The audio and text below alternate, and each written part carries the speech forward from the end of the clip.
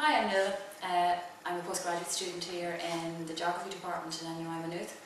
Before I came into this to study geography, I worked for 17 years in business in ESB, and I did enjoy my job, but I always knew I wanted to go back to study geography, environmental science. I really loved that, and I did get the opportunity in 2004, and I came to Maynooth very luckily. I came to Maynooth and I did geography and Spanish as part of my undergrad, and I really loved it. It was a great course. I just felt I came alive again when I started studying, and I've since got funding now to go on to do a PhD, so I'm in my first year of that, and I have to say it's a completely different way of studying. It's very challenging.